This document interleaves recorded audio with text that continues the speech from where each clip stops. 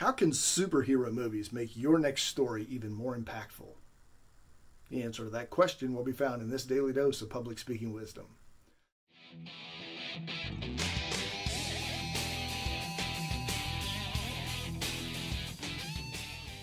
I love to watch superhero movies, and not because I'm still a teenager trapped in a 56-year-old body.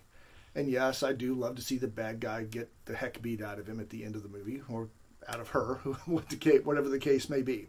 The reason I love really good superhero movies is because they show characters who are flawed. Look at any of the characters in the Marvel Universe. Even if you've never watched these movies, you've heard of Iron Man, you've heard of Thor, Spider-Man. These people have problems.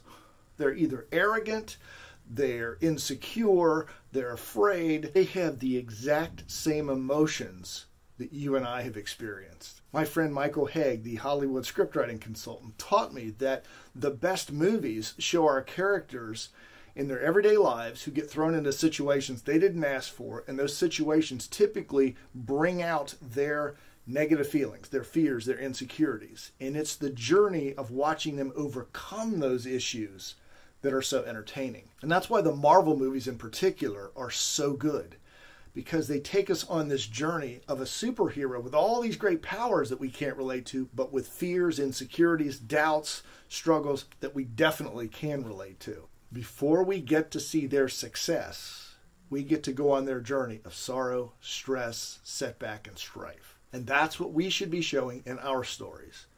Our hero has to go through those difficulties, relatable difficulties, before achieving the win. If you want to become a better storyteller, I encourage you to watch some of these superhero movies. Again, not just to watch the good guy beat up the bad guy, or the superhero woman wipe out a whole platoon of dudes. Like, that's fun to watch, but watch them to see the character arc. See how this character goes through difficulty, overcomes it, and wins the day. Do this in your next story, and you have a much better chance of inspiring your audience and compelling them to take action. Talk with you on our next daily dose of public speaking wisdom.